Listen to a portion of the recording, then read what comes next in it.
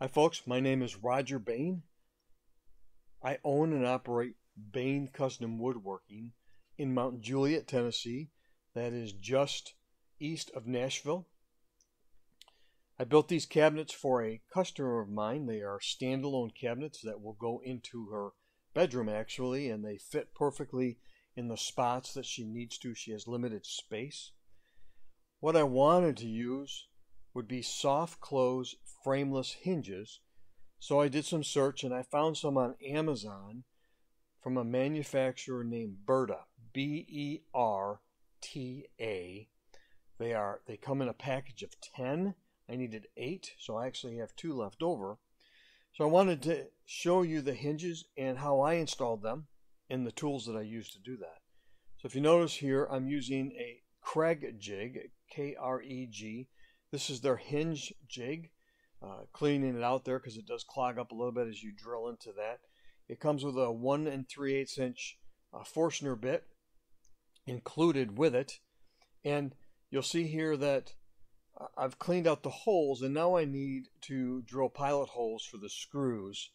So I take the big drill off and I set this back in.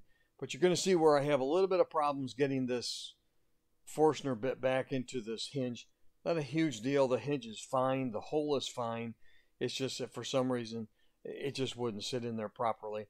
I fussed with it a little bit, and you'll see eventually after I blow all the junk out of it that I do get this back in. And the reason that I do that is I want these pilot holes to be exactly where they need to be for these hinges. Now I'm using rigid tools in order to drill these out. They are probably the only tool that I use in the shop right now, and they've been very, very reliable for me.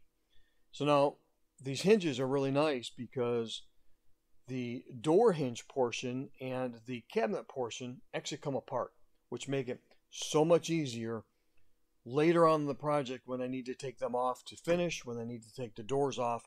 I'm not worried about removing screws, putting screws back in. These hinges can stay in or come out very, very easily.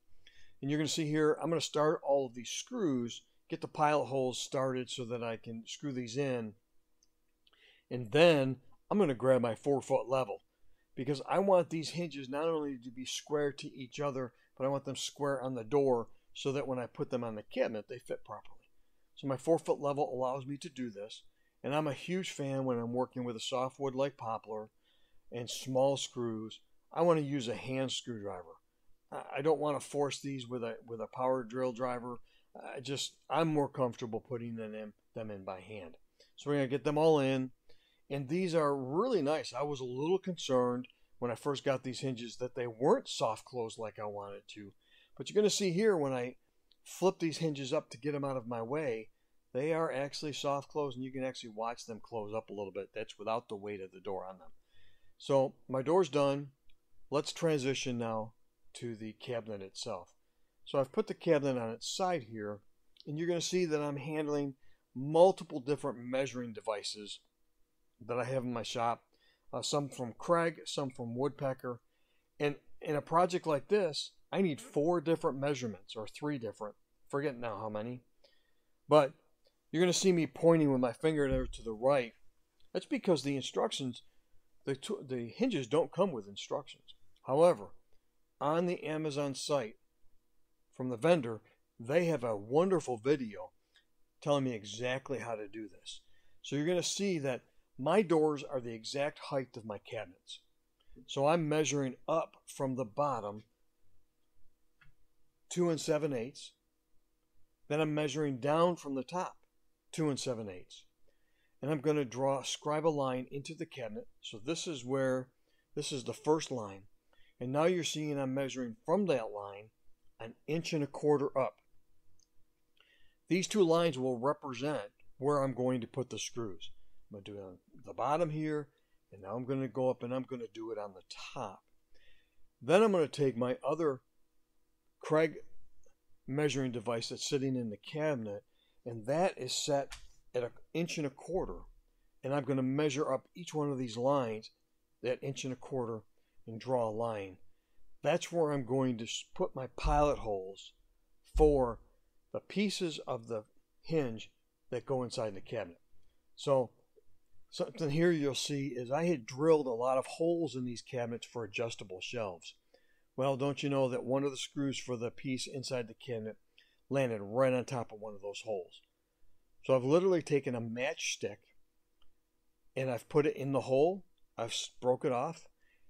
I put it back in the hole again and I broke it off again. That's filling the hole up for me so that I can use that hole in the proper place for my hinge. Not a problem. It worked fine. The screw goes in really nice. That matchstick works wonderful. I've used toothpicks on some other things when they're smaller holes, but these matchsticks work really, really well for a larger hole, something like this that's going to be for the adjustable shelf. So now we're just going to drill the pilot holes, and because this is a softwood, poplar being soft enough, I don't need huge pilot holes. I just need something that I can start with.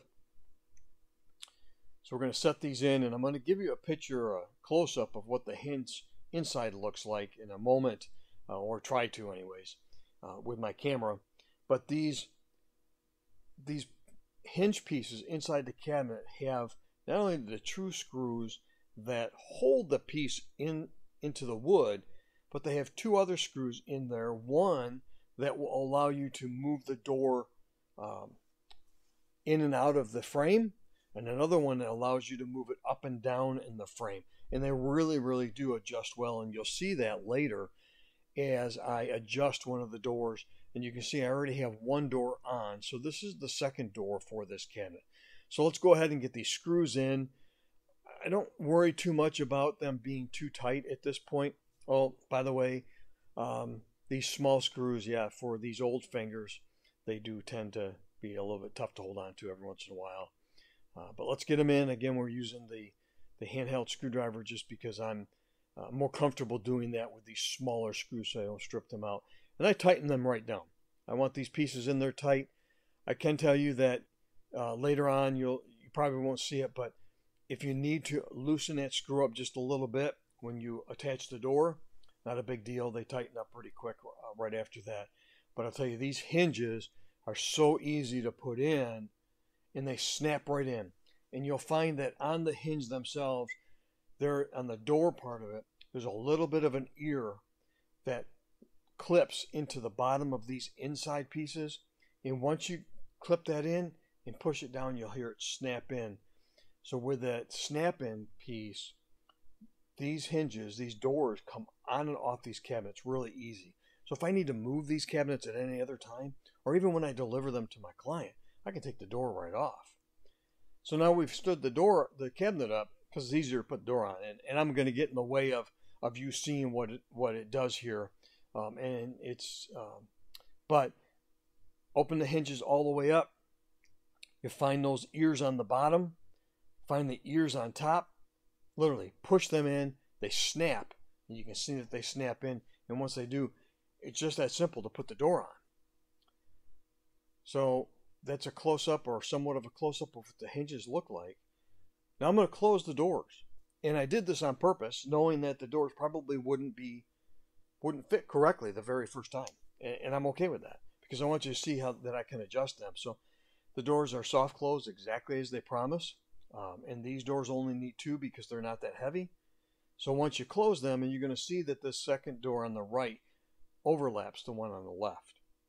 Inside the hinge, inside the cabinet, there are two adjuster screws. You can turn them in or you can turn them out. In this instance, I'm actually loosening them, and what that does is takes that door on the right and it pulls that top towards the outside of the cabinet. I did the same thing for the one on the left, pulled that top of the door to the outside of the cabinet. The minute I did that, they automatically closed in there nice and tight. Now, you're going to find that as I do this a second time, I'm going to have to adjust this left door. And you do this both on the top and on the bottom to make sure that they adjust and they close correctly. You're going to see that the left door hangs just a little bit. Reach back in the cabinet, turn that top screw because it's not hitting on the bottom, it's only hitting on the top, and you'll see that that door just drops right in there. So I'm really happy with these hinges. I'm very happy with the way that they install into the doors. Very happy how they install into the inside of the cabinet. I can take these doors on and off as many times as I want very easily by flipping the switch on the cabinet hinge inside. They pop right off and I have them out in my hands. So at this point, we're done with these. We've installed them all. Again, I purchased these on Amazon from a company called Berta, B-E-R-T-A. I would appreciate you if you do not subscribe to my YouTube channel. Please do that.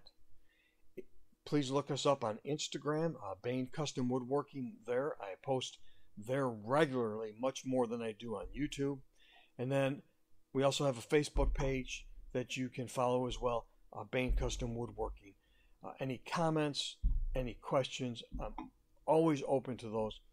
Please feel free to reach out to me on any of the platforms, and I'd be more than happy to answer any questions.